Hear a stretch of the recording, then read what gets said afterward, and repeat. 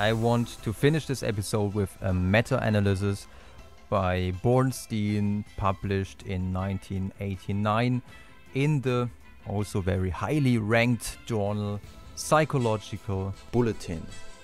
Even though this study was conducted in 1989, there were already 134 studies that could be analyzed. Today there are even much more studies about the mere exposure effect, but already in this meta-analysis some moderating factors could be identified. Of course, the type of stimulus is of importance. Is it a Chinese letter? Is it a picture of a person? Is it a song? Is it a simple stimulus or is it a more complex stimulus? And this factor probably interact with the second factor, which is the number of presentations. How often do you have to present the stimulus until it gets liked most? And when is it too much? When might satiation take place? It's really hard to name a concrete number because it depends on so many factors. But Bornstein found on average that after about 21 presentations, the liking for the stimulus declines. Very interesting is the next factor, which is the presentation time.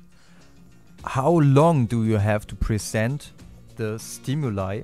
What is the perfect presentation time to achieve a huge mere exposure effect?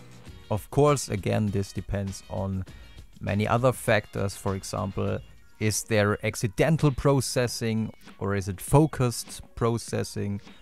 But on average, it seems like short presentation times are very effective because the mere exposure effect is stronger the less aware we are of the stimuli.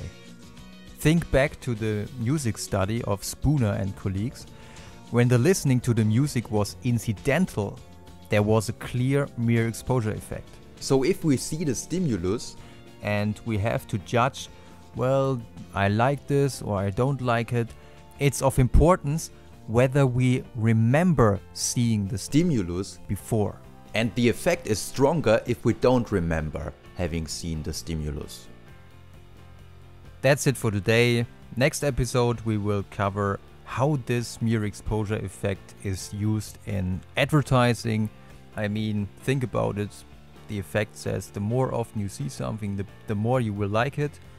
Of course, advertisers try to use this effect, and we will take a look at how they try to do it. Keyword product placement.